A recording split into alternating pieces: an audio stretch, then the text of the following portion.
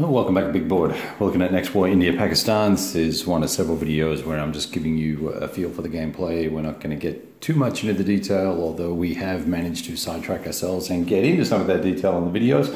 We are in fact just going to just share the sequence of play and go through things, and you may look at the map and go, whoa, what the hell is going on here? So this is Nukes on the Loose, or Loose Nukes, or something like that is the name of the scenario. It's a little bit different from some of the other scenarios. It's pretty much all-out war from the get-go, and the object is to find all the nuclear facilities and items of interest. Basically, it's your scavenger hunt war game. Excuse me. So we are currently in the first turn, and we are in the initiative, movement, and combat phase. And I have finished moving all of the Allied units, all of the Russians. I have not done the Russians. I'm not going to do the Russians yet. We're going to wait a turn and see where we can use them most effectively. I have airborne moved the 101st and 82nd Airborne units.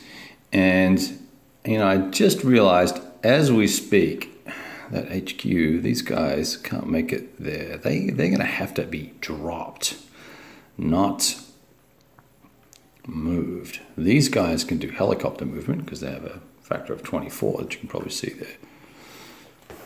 Right, so that's a wrinkle. So we need to stick a die on top of that so we don't forget. We need to roll probably for a landing there.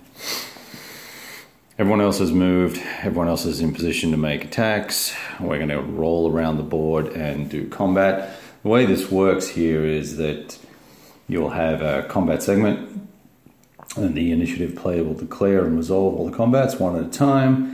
You declare the attacks one at a time, do your odds, do your column shifts, then both sides allocate their choppers, air units, or naval. And they're going to be the CSMs, the combat support missions, that are going to influence the final odds or DRMs. Obviously, if you do use air, you're going to have to then apply air defense, flak, AA, SAM style stuff, determine all the DRMs, resolve each combat, and then we're going to go through the retreat advance business, and then the elite reaction movement segment would be after that, and that is the enemy's opportunity to move units. And so this unit here, which has a efficiency rating of 6, you can see that guy there is a 6.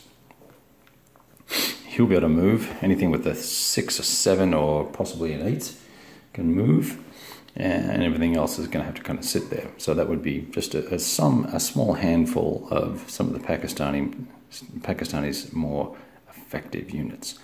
One way that we could have stopped these elite units from moving is to actually have put a strike marker on them, so attack them in the air, from the air.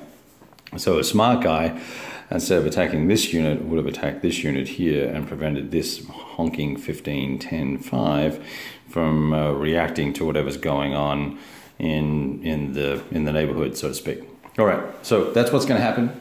We'll come back in a few minutes, have a look at some of the combat results, and I will have resolved this 101st Airborne business over here. Well, actually, 82nd Airborne will take care of it. Talk to you soon.